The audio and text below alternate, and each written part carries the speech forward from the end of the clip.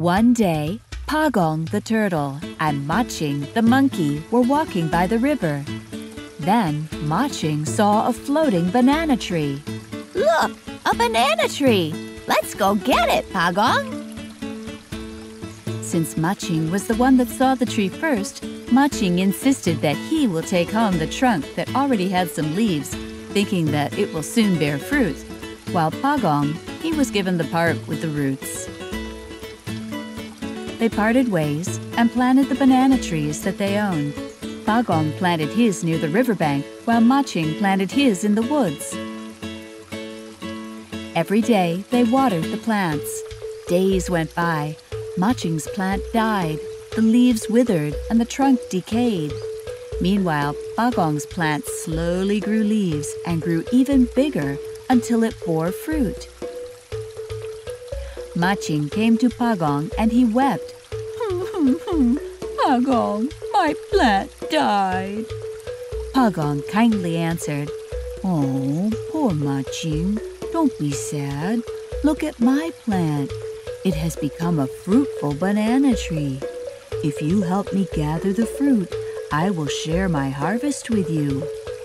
Wow, really? Let me climb the tree for you then. Maching answered excitedly. Once Maching reached the top of the tree, he greedily ate all of the bananas. Pagong shouted, "Hey, Maching, give me some." The naughty Maching answered, "No chance! It is all mine now!"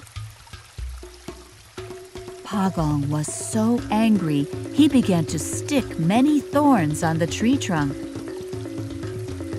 After Maching felt full, Maching went down the tree. Not long after, he screamed in pain. Ouch! Ouch! There are so many thorns! Pagong, you will pay for this!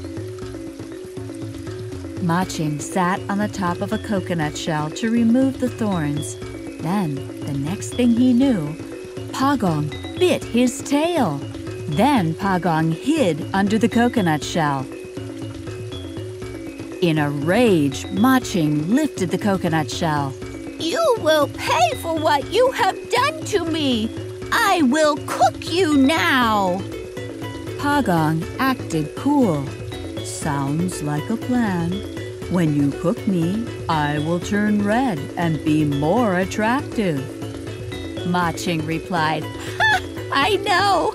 What about if I just throw you in the river and let you drown there?" Pagong pretended to be scared.